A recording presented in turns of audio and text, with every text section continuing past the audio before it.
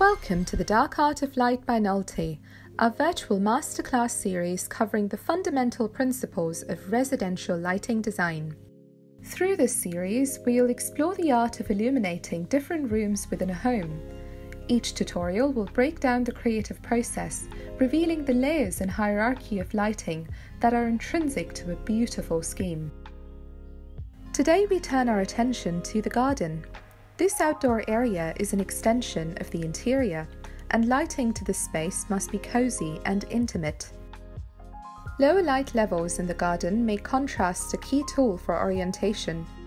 Security must be taken into consideration with egress routes lit adequately and security lighting installed correctly.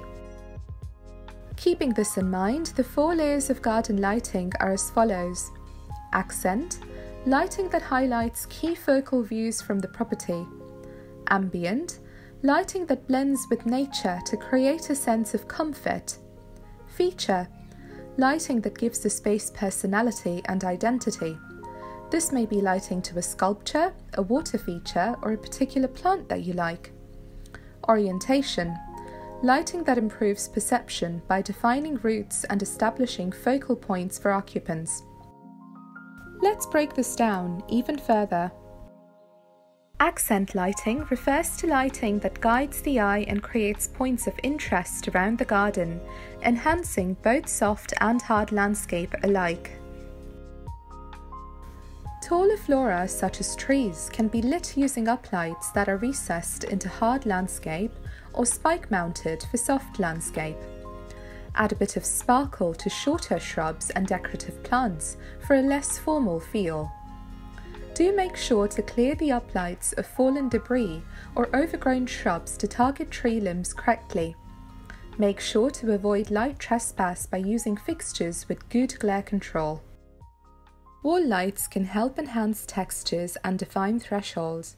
Do resist the temptation to overlight or floodlight, however, as whilst these can provide a sense of security, they are uncomfortable to look at and may cause significant light pollution. Now we move on to ambient lighting that improves the sense of warmth and depth in the garden. Ambient lighting boosts comfortable levels of illumination whilst avoiding glare or harsh and visible direct light sources. It adds vertical or perceived illumination that can make the garden appear bigger, yet cozy.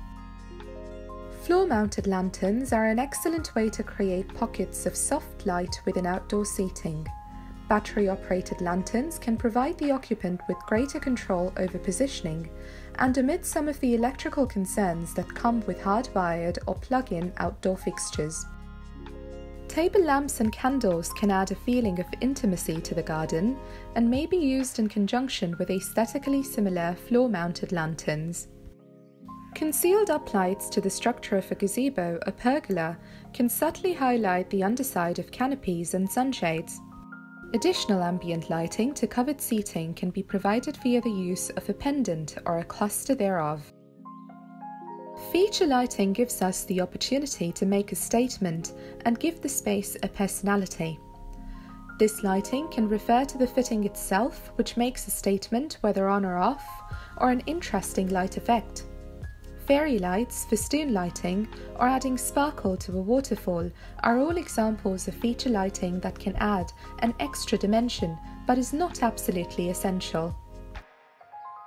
Fairy lights or festoon lighting is a personable way of adding a twinkling effect to the canopy of a covered area, harkening to the look of a starry night sky.